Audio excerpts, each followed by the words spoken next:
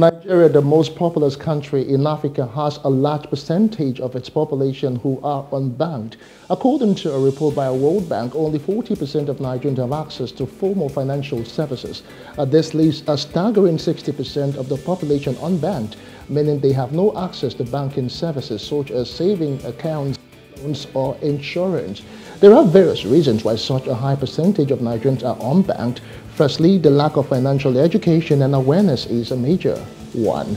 Many Nigerians are not aware of the benefits of formal financial services or do not understand how they work.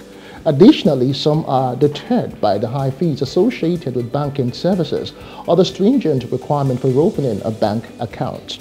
And just recently, Intel Point Nigeria released a report on the Nigerian financial services market with some interesting findings, which among other things showed penetration of financial facilities and reasons why people don't have bank or mobile money accounts.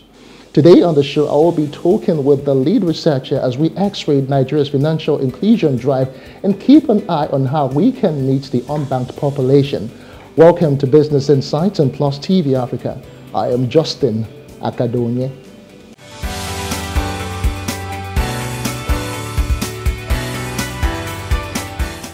Welcome back. Before we get into the discussion proper, Lekki Port LFTZ Enterprise Limited, the promoters of Lekki Deep Sea Port, has commissioned a state-of-the-art scanning facility, also known as non-intrusive inspection system, to fast-track the examination and evacuation of containers from the port.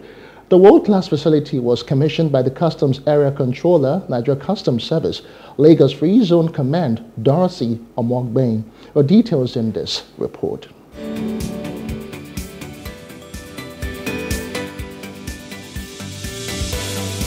Expressed confidence that the scanning facility would significantly optimize the inspection process and increase cargo turnaround time at the port.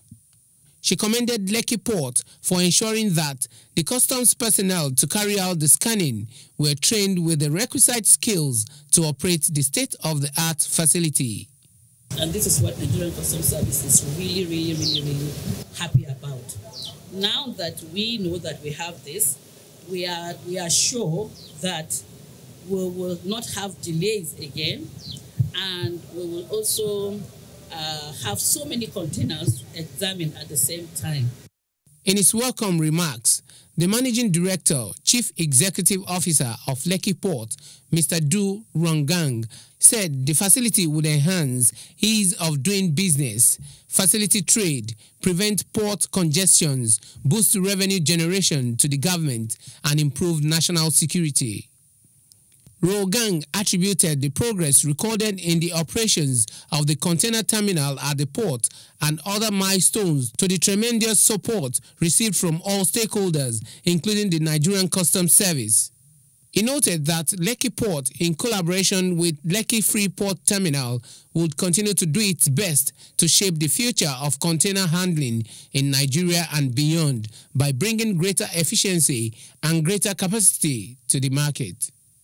Our business facilitates the trade, prevents the port congestions, and boosts the revenue generation to the government, especially for the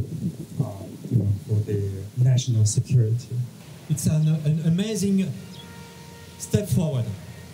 This 47 hectares terminal is a brand new terminal, big machines. Now we are about finalizing this automation system by commissioning those two scanning machines. The scanning team at the port proceeded to do a demonstration of the scanning facility to the admiration of the stakeholders present.